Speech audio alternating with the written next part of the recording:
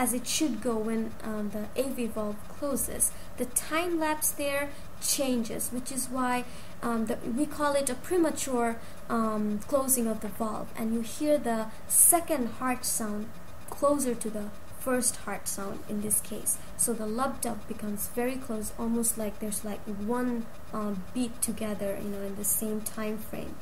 So we said that the two pacemakers generating the depolarization is causing this to causing your ventricles to not have enough time to fill with blood between the first and second contraction of the heart, which is why the reduced stroke volume means the second beat from your semilunar valve fails to produce a normal pulse, and this we call the pulse deficit.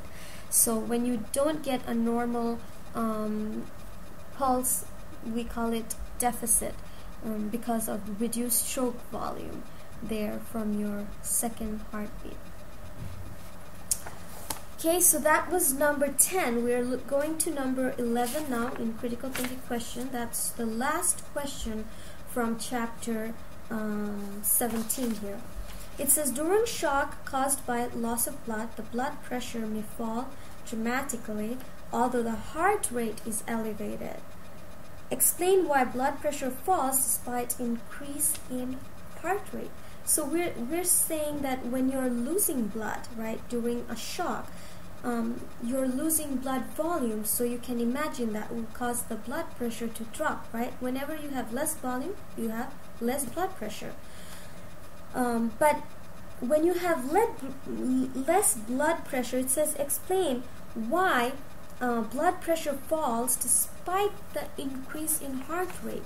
So even though the blood pressure is falling, the heart rate increased. The reason here is, again, your regulation. So whenever the body faces this kind of deviation, you're trying to fix that. So you're losing blood, which is causing you to have a lower blood pressure. The baroreceptors immediately do this reflex, or send out this reflex through your sympathetic stimulation, increasing it. So by that, when you have sympathetic stimulation, you have this epinephrine and norepinephrine levels increasing. That causes the heart rate and the stroke volume to increase. But in this case, since blood is being lost in this shock, so you're losing blood all the time, even though the heartbeat is faster and you are pumping blood all over to tissues, but still, because of the loss of blood, the blood pressure is still low. You can't fix that. It's like negative feedback trying to work, while positive feedback makes the deviation larger. In a way, you could say that, because you can't stop this blood from blood from losing, or you can't keep the blood in. So which is why the deviation gets larger, and you have low blood pressure, but high heart rate is still increased a lot more. Now we move on to chapter 18. First question here is number 4. Number 4 says, in endurance-trained athletes, the hematocrit can be lower than normal because plasma volume increases more than RBC numbers increase. Explain why this condition would be beneficial. Now, athletes who train for endurance training, usually what they do is aerobics. And remember, when we looked at muscle chapters and some others, we were looking at red fibers, white muscle fibers, right? Like in red meat, for example, you have one of the things you have is your hemoglobin that makes it red, right? And of course, lots of mitochondria. Now, if you notice how a turkey meat has more red meat in the leg area of the turkey than other areas, because they use that for walking and running more. So you can see that very clearly in turkey meat. But endurance training is when that training, the aerobic exercise that you do deliberately every day, you're training yourself for it, causes you to slowly increase the number of RBCs in your blood, and in your muscles you have more mitochondria too. So the RBCs increase. But if you remember from your blood chapter, one of the things that happens when RBCs increase is we have a higher hematocrit. But in this case, we don't have a high hematocrit. And the reason is, even though the RBCs are increasing in number, so is plasma volume increasing in number, which is why you don't have a high blood viscosity, which causes a problem with blood flow. So the plasma volume keeps everything normal, so it's beneficial. If you didn't have an increase in plasma volume, then increase in oxygen levels, increase in RBC would actually be very lethal to you. So that's why we say with less viscosity, blood volume increases, and that increases the flow to your tissues, and that's one of the reasons this is beneficial for your system. And number 6 now says that a very short nursing student is asked to measure the blood pressure of a very tall person. She decides to measure the blood pressure at the level of the tall person's foot while he is standing. What artery does she use?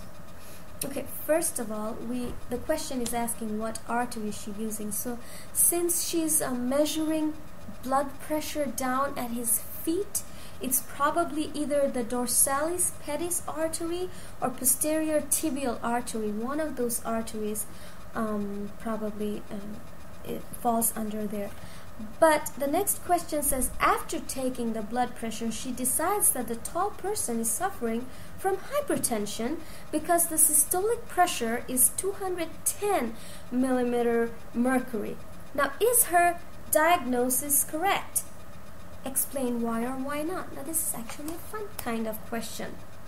First of all, are you even supposed to measure blood pressure in your feet? No, right? You can't do that. The best place to measure your blood pressure is your left or right arms, close to your heart level there. Remember, we talked about hydrostatic pressure and we talked about gravity. So when you're measuring pressure down at the feet is far away from your heart, close to the ground, and you have this whole volume from head to toe, whole volume of blood or fluid that puts pressure at your feet. We call that the hydrostatic fluid or pressure. The hydrostatic pressure is now causing the blood pressure in your feet, in your arteries, to be high.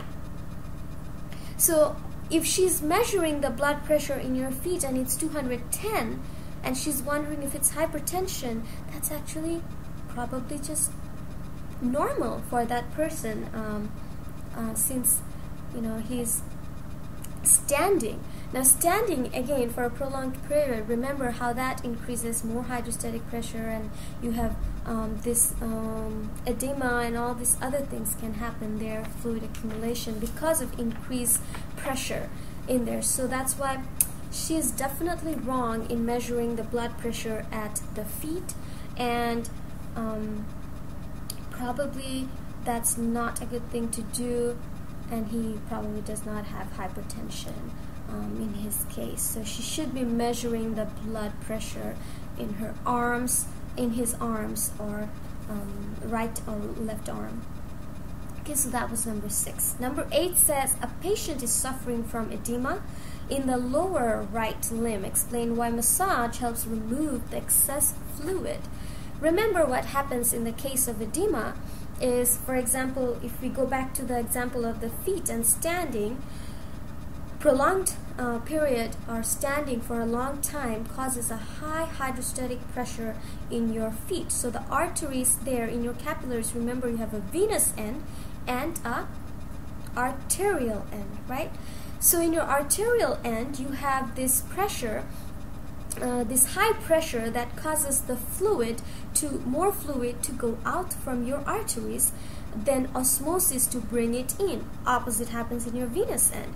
In the venous end, what happens is you have more osmosis, so more fluid comes in because the pressure in the venous end is lower than the pressure in the arterial end. So there's more fluid coming through osmosis to your venous end than the fluid leaves through your leaves the